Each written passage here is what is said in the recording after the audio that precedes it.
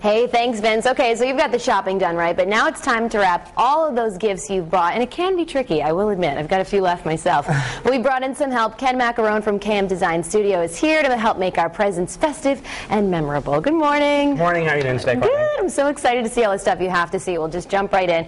This looks like custom paper. You can't find that at the store. This is custom paper. You ever get to the last roll of rolling paper on Christmas Eve and you run out? Yes. So what you do is you run to your computer, and there's a couple different things you can do. What we did here is we actually just photocopied some fabric, and we're going to go ahead, and it actually is my shirt. So you don't always have to coordinate your Christmas presents with your wardrobe, but it is a nice little touch. Yeah, okay. Another great thing is you take family photos, and you just want to throw them down on the scanner. Scan it over and print them out. It makes for a great little thing. We have some right here for you. Perfect. Look how nice that looks. Throw a little bit of bow on that.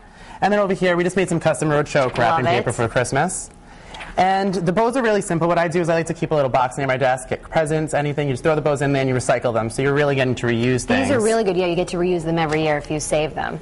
Perfect. So we got the custom here. This looks very eco-friendly. Yes, this is very eco-friendly. So it's not only just the stuff for your party, but it's also the stuff to wrap your gifts. So you have a potato chip bag, we have some coffee beans, peanuts, some popcorn, and the brown paper bag. So what we did, we took the brown paper bag here.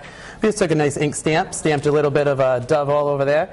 Then we just took some raffia, tied that up. And then that's what we have here. And then what we did right here for this present, this is actually the inside reverse of a potato chip bag. Look at that. They come silver, and they also come white. They're super shiny. And again, add one of your old bows.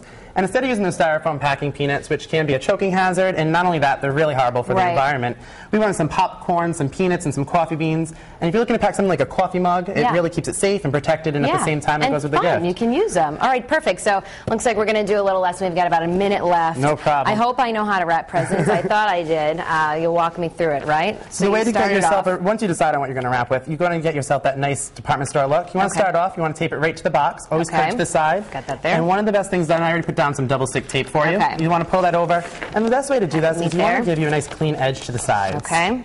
And now when you go in to do the end, there's already double sided. There is. Perfect. Put it down, and good, you're we're moving fast. Then you just want to pop in right here on the corners, and you want to triangle them down.